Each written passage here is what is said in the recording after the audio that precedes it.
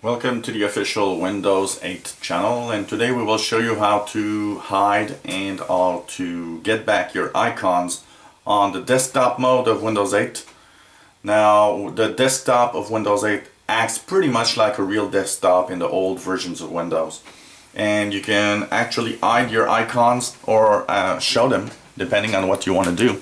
Maybe you've had icons, they're not there anymore, but they're probably still there, they're just hidden.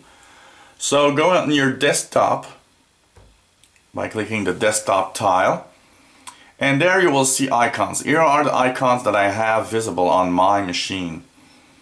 I want to hide those. All I have to do is right click anywhere on the desktop where there's no icons and select View.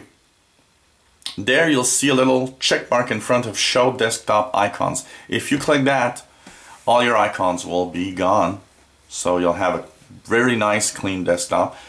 For some reason, sometimes it's cool to have all those icons missing from the desktop, or maybe you want to do, for example, like I'm doing here, videos, and you don't want to have all your icons showing while you're doing the video. So that's a great way to do it. If you want to get your icons back, all you have to do is go back into your desktop, right click, and in the view, just re-click Show Desktop Icon to put the icons back on your screen. So it's as simple as that, and it's a great little way of playing around with your icons to show them or hide them from view. Maybe someone's going to use your computer, you don't want that person to see all the icons you have or the programs. Well, that's a great way to just make it clean. Sometimes you just want to make it clean and have no icons showing. At times you don't always need icons on your desktop or need to use them, so you can hide them away with this neat little feature.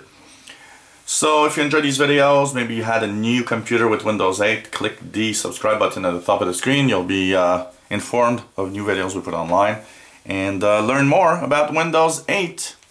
So welcome to our channel, and hope you come back to the official Windows 8 channel. Bye-bye.